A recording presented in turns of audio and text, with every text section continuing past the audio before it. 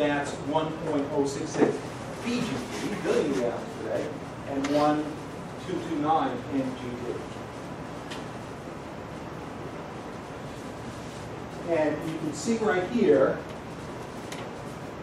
that if we simulated the aquifers individually, you know, the Cretaceous, the Florida, and the Claiborne, and we added them all up, we got a minimum of 1,166, and a maximum 1,433. If we did them all together, we all pumped them together, the minimum went down to 1,055. You know, so it went from 1,166 MGD to 1,055 MGD.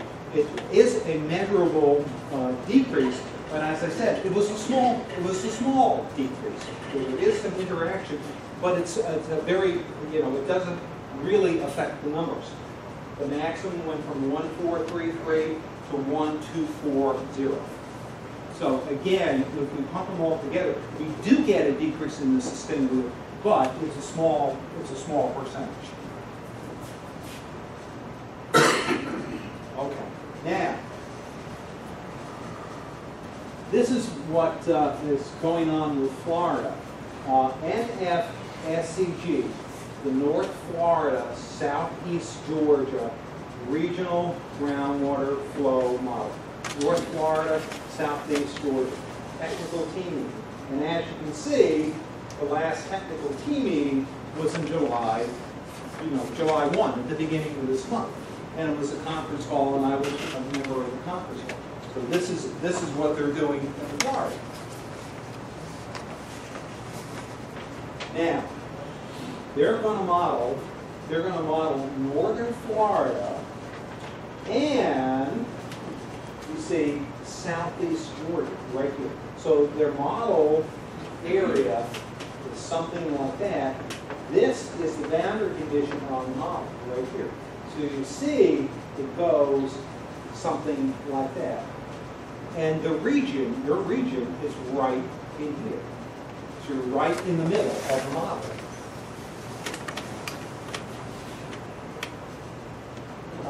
The model overview, this is padding on the back that Florida did for themselves. About 60,000 square miles.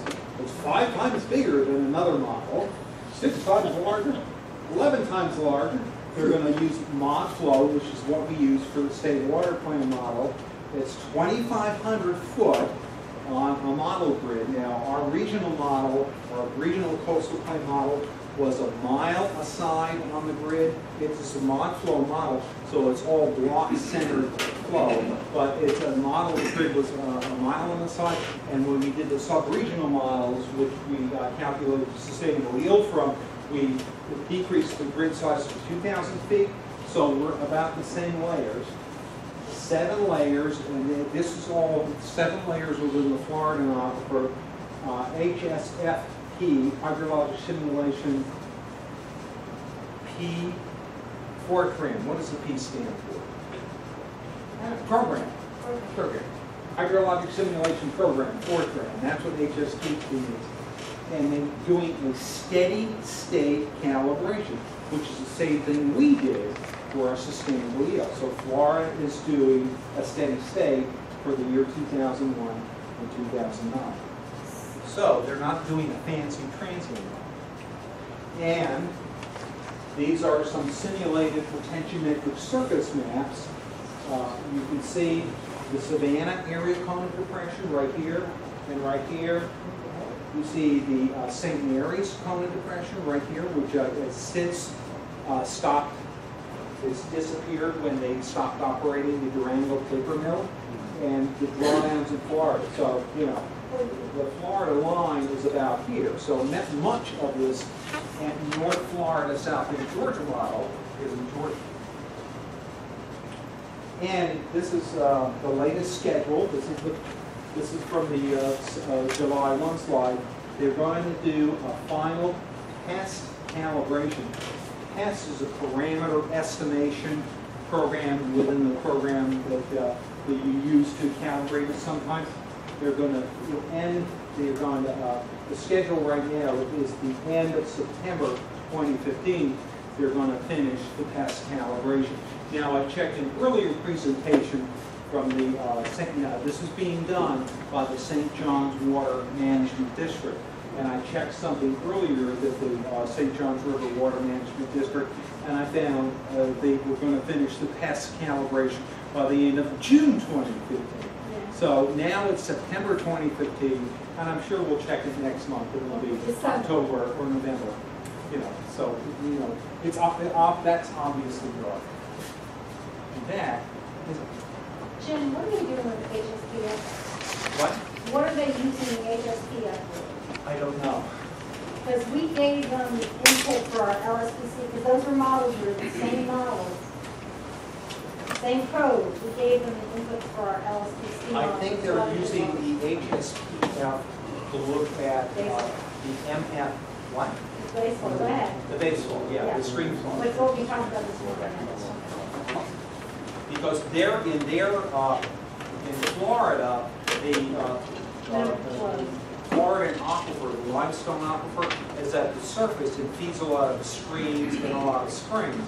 And that's different in Georgia because just in the Doherty Plain in southwest Georgia, we have that situation. For the rest of the state, the Florida aquifer is confined beneath the Miocene age setting. So they don't have the same interaction with the spring. Yes? The springs that come up in Okmulgee, they're not coming out of Florida?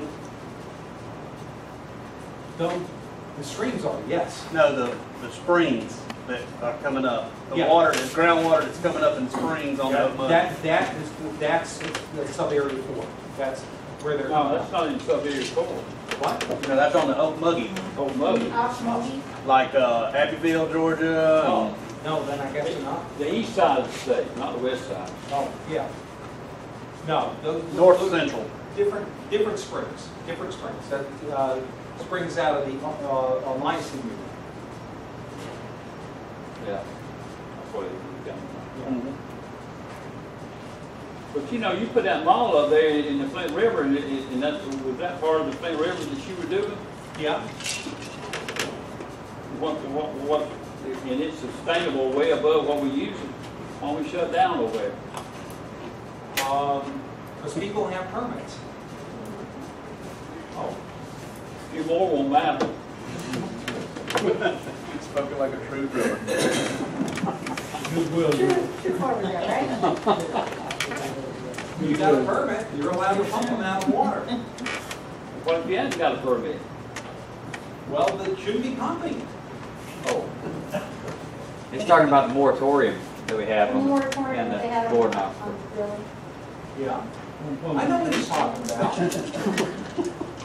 I hadn't spoken to him about 100 times. Sorry. This is Jim dancing. I always have to go in, so I was going to make Jim go. I know what he's talking But about. I was just watching all that, what he was showing me, and then all of a sudden, we had a moratorium. Why are we in a moratorium for? 10 miles away from the plant. Keep dancing, Jim, keep dancing. That decision is made above my head. I like it. It did. This morning, 3 floors. Three floors. 3 floors up. Jim, this morning we were talking repair and rise. There's no repair and rise. Regularly. Jim, what if their model shows something totally different than what our models show? Who's there? Florida's. What if Florida's model is totally different? At that point, I'll speak up. I'm very quiet on conference calls. At that point, I'll speak up and I'll say, are you sure you have that right? Because it's very different than our calibrated, carefully calibrated model. And so I'm holding, I'm keeping the powder dry and see if that's the situation. They have not calibrated it at all. They have given none of their calibration results out. Do they have yours? Does Florida have yours? Yes. Okay. Do they know what? They have some expectation. Yeah, we provided them both with the LSPC model, which is the same as MHSP. We provided Georgia, and then you provided the groundwater. So we provided them our models. They know what our results are. Yes. We provided them 5 years ago, Yeah. 4 years ago. They could have got geologists from Iran. And they negotiated it, right? Yeah. We agree with Mr. Carey, we agree that's it, right? Well, you know, we drill in Florida too, and we also drill up here. You can go to Florida and drill when you can't up here. That is something that you can deal with Governor Scott with. What I'm talking about is that they come from Iraq down there. Iran, I mean, it's not Iraq, Iran. That's the negotiators down there. Am I not right? What? Other questions for Jim? We're gonna see, does anyone else have any questions for Jim? It's just commentary, it's. I've got one. Yes. How many gallons per acre inch do you figure? Is it somewhere around 28,000 gallons that it takes to put up That's what it's like. They didn't do water on an acre? 27,154. There you go. Check. And I was dividing They don't. Oh, you stand 239,000. up. what'd you get? Well, What'd you get? that's right. They get them. I think it's important to just throw the context of that model. We're scared of what the outcome is. The reason I'm asking is, the 48 million per day, is that averaged out over the 365 days a year, or is that, or are you just talking about days that farmers are pumping water? Which number are we talking about? I think it was 48 million gallons per day. And that was The water usage. Takes you a little while, but you Water get it. use. The average water no, usage. it's But I a also And- I want to say 120. It's a 120-day growing season. Those all those drills that's coming in from Georgia. Yes, just the growing season. And Because that, that didn't come up to but like Exactly what it's called. 1,758 acres of land. That's the reason why I Yeah, say. I know it's way more than Yeah, that. that's far right. That's just like. could be. I don't know. I have to go check it out. We can That's a good question. Jen, Yeah. are you annualizing that number? No, It's a steady state model, so it's running in one condition, right? one condition, yeah. But the sustainable yield is for, during a irrigation. So you can pump that much for irrigation. and I was So referring to it's the like ag one water day, demand it's like number. the worst day of the year when we're pumping. Well, It's you not know, really the worst day. it's the worst, it's it's a dry- averaged over a 1 month period. Of a dry year. Yes.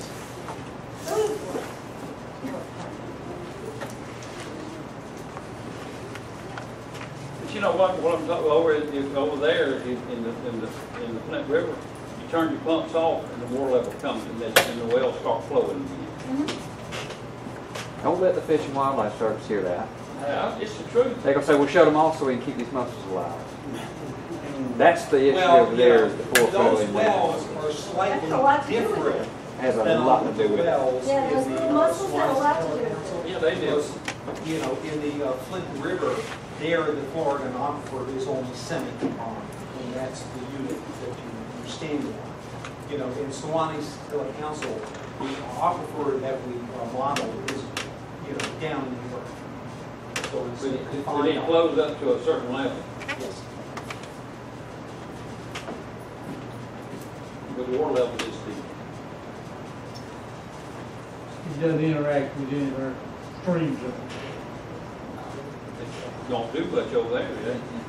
That's just those Iran people just said it.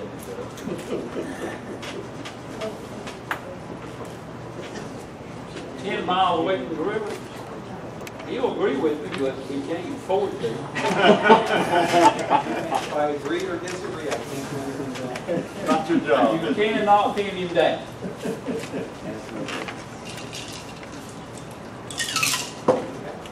Thank you, Jim. All right.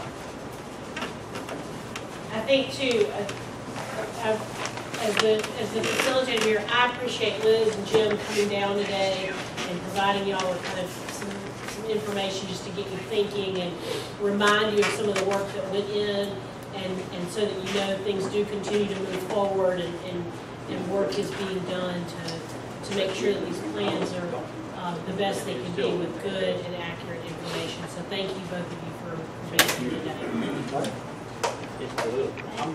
I'm glad we got that information again, because we get a lot of discussion about it. You know, a lot of folks, over this period of time that those of us that's been here the whole time, it seems like more people are at least tuning in a little bit to our water situation. Obviously, with it in the paper a lot. So we get a lot of questions about, well, how much water do we have? You know, and that's a little bit tougher question to answer, but at least we have some idea. And I think that I've said this on more than one occasion in public. I think that our data that we get is probably as good as we could expect. You know, there's obviously some always going to be some error in that kind of data, but I have a good bit of confidence in our models. And it'll be interesting to see what comes out of Florida. But Grady knows what's going to come out of Florida. So anyway, I want to thank you guys too, because it's important information. Sometimes I had the question come up last time, and I'm not sure where we saw it. Jim, you might remember, but there was some data that came out of Jacksonville, and there was a question at the last meeting about where I had quoted something that we had seen in the past, and the Florida folks were claiming that that wasn't accurate. So I think it's going to be very important for us to keep up. It seems like there's been a little shift. Like some of that blame was on Jacksonville, and now it's starting to shift more to Georgia. That's the feel I get on that. I can say that in this meeting because we don't really have those guys, so maybe they can explain that mentality a little bit. But anyway, I think it's going to be important for us going forward, especially for our ag people, to have an idea of what our resource is there. And that's what Grady's talking about. We need to kind of start fighting for it, because I think this blame's starting to be shifted. The blame's starting to be shifted on us. And, so. Yeah, Jacksonville is going to be a problem for us over with. Yeah. We're using all the water for it to get there. Well, but it goes in the ocean before it starts into Jacksonville. Yeah, they need to use their resource. They have the largest river in this hemisphere. They could probably use some surface water over there. That's not the opinion of the council. We'll move on to the